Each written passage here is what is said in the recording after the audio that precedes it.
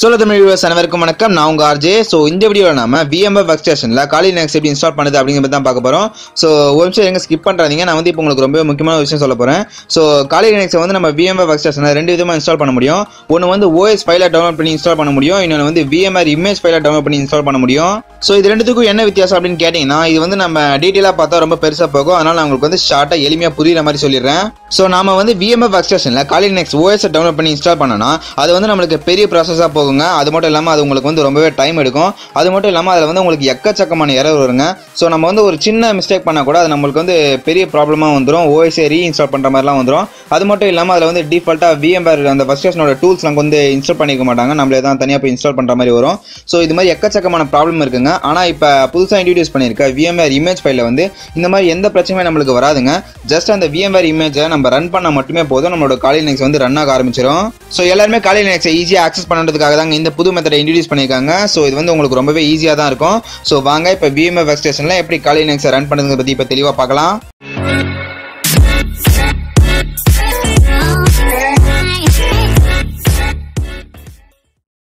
முதல்ல உங்களோட browser open பண்ணுங்க. இப்ப மேல சர்ச் பாக்ஸ்ல Kali Linux VM image அப்படினு டைப் பண்ணுங்க. என்டர் கொடுங்க. இங்க முதல்ல Kali Linux custom image download offensive security ன்னு வரும். அதை கிளிக் பண்ணுங்க. சோ ஓகே Kali Linux ஓட இமேஜ் ஃபைலை டவுன்லோட் பண்ற ஆபீஷியல் வெப்சைட்டுக்கு வந்தாச்சு. இப்போ கீழ கொஞ்சம் ஸ்க்ரோல் பண்ணுங்க. சோ உங்களோட சிஸ்டம் வந்து 32 பிட் இருந்தா இங்க டவுன்லோட் பண்ணிக்கங்க. 64 பிட் இருந்தா இங்க கீழ டவுன்லோட் பண்ணிக்கங்க. என்னது வந்து 64 பிட் சிஸ்டம், அதனால இங்க டவுன்லோட் பண்ணிக்கிறேன். இங்க Kali Linux VMware 64 பிட் இருக்கும். அதை கிளிக் பண்ணுங்க. சோ நம்மளோட Kali Linux VM இமேஜ் வந்து இங்க டவுன்லோட் ஆக ஆரம்பிச்சிருச்சு. நான் வந்து இதை கேன்சல் பண்ணிக்கிறேன். சோ இது வந்து டவுன்லோட் ஆகும்போது உங்களுக்கு வந்து zip ஃபைல்ல டவுன்லோட் ஆகும். அதை வந்து எக்ஸ்ட்ராக்ட் பண்ணிக்கங்க. அது மேல ரைட் கிளிக் பண்ணுங்க. எக்ஸ்ட்ராக்ட் ஹியர் ன்னு இருக்கும். அதை கிளிக் பண்ணுங்க. சோ நான் வந்து ஆல்ரெடி இதை எக்ஸ்ட்ராக்ட் பண்ணிட்டேன். நான் இப்போ கேன்சல் பண்ணிக்கிறேன்.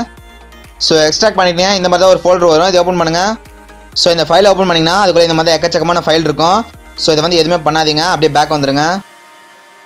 இப்போ உங்களோட VMware ஓபன் பண்ணுங்க. இங்க ஓபன் a virtual machine இருக்கும். அதை கிளிக் பண்ணுங்க. இப்போ நீங்க டவுன்லோட் பண்ணி எக்ஸ்ட்ராக்ட் பண்ணி வச்சிருக்க அந்த Kali Linux VM image open பண்ணுங்க. இந்த ஃபைல் ஓபன் பண்ணீங்கன்னா அதுக்குள்ள ஒரே ஒரு ஃபைல் காட்டும். அதை ஓபன் பண்ணுங்க.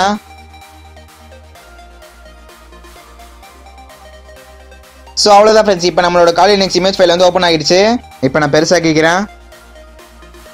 சோ இப்போ உங்க லெஃப்ட் சைடுல பாத்தீங்கன்னா memory 2GB, processor 4GB, hard disk 80GB அப்படின்னு சொல்லிட்டு காட்டும்.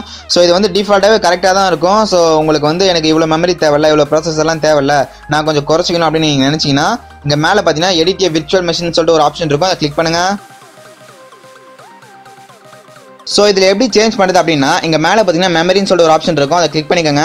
சோ இப்போ வந்து மெமரி செலக்டட்ல இருக்கு. இங்க ரைட் சைடுல பாத்தீங்கன்னா 2GB, 1GB, 4GB அப்படின்னு சொல்லிட்டு இங்க ஆப்ஷன் வந்து ஹை பண்ற மாதிரி இல்ல லோ பண்ற மாதிரி சொல்லிட்டு ஒரு ஆப்ஷன் கொடுத்துருப்பாங்க.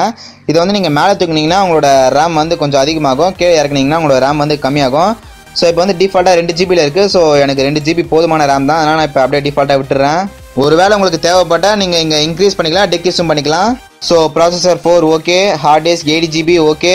ஓகே எனக்கு வந்து எல்லாம் போதுமான அளவுக்கு தான் இருக்கு. இங்க மேல பாத்தீங்கன்னா ஹார்ட்வேர் பக்கத்துல ஆப்ஷன் இருக்கும். அதை கிளிக் பண்ணுங்க. சோ இங்க வந்து உங்களோட Kali Linux வந்து நீங்க ரீநேம் பண்ணிக்கலாம். இங்க வந்து Kali Linux 2019 VMware AMD இருக்கு.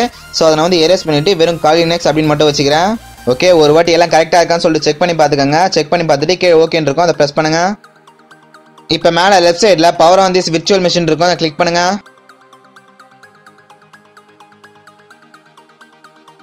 சோ இங்க வந்து I move it, I copy it சொல்லிட்டு ரெண்டு ஆப்ஷன் காட்டும். I move it கொடுங்க. சோ ஓகே இப்போ உங்களோட Kali Linux வந்து ரன் ஆக ஆரம்பிச்சிருச்சு.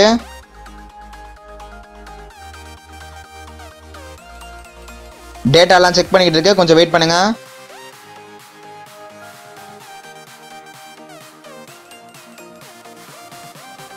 அந்த Black கலர் ஆரோவை கிளிக் பண்ணிக்கோங்க.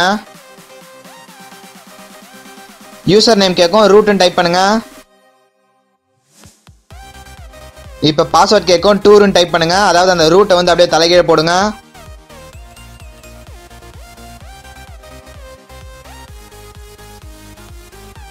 ஸோ ஓகே அவ்வளோதான் ஃப்ரெண்ட்ஸ். இப்போ உங்களோட காலி லினக்ஸ் வந்து இங்கே ஓப்பன் ஆகிடுச்சு. ஸோ நீங்களே பார்த்தீங்கன்னா நம்மளுக்கு வெறும் ஒரு 5 நிமிஷம் தான் ஆச்சு, அதுக்குள்ளே ஓப்பன் ஆகிடுச்சு. அதே நம்ம ஓஎஸ் போட்டுருந்தா நம்மளுக்கு வந்து எப்படி 1 hour கிட்ட டைம் எடுத்திருக்கும். ஆனால் இப்போ பார்த்தீங்கன்னா வெறும் 5 minutes நம்மளுக்கு ஓப்பன் ஆகிடுச்சு. அண்ட் இந்த காலி லினக்ஸில் என்ன ஒரு ஸ்பெஷல்னா நீங்கள் வந்து எந்த ஒரு VMware டூலையும் இன்ஸ்டால் பண்ண தேவையில்ல. ஆல்ரெடி டிஃபால்ட்டாகவே எல்லா VMware டூலும் இதில் இன்ஸ்டால் ஆகி தான் இருக்கும். ஸோ எந்த ஒரு பிரச்சனையும் இல்லாமல் இந்த காலி லினக்ஸை வந்து நீங்கள் இதுக்கு மேலே தாராளமாக யூஸ் பண்ணிக்கலாம். இங்கே மேலே ஃபுல் ஸ்க்ரீன் மோட் இருக்கும், அதை கிளிக் பண்ணுங்க.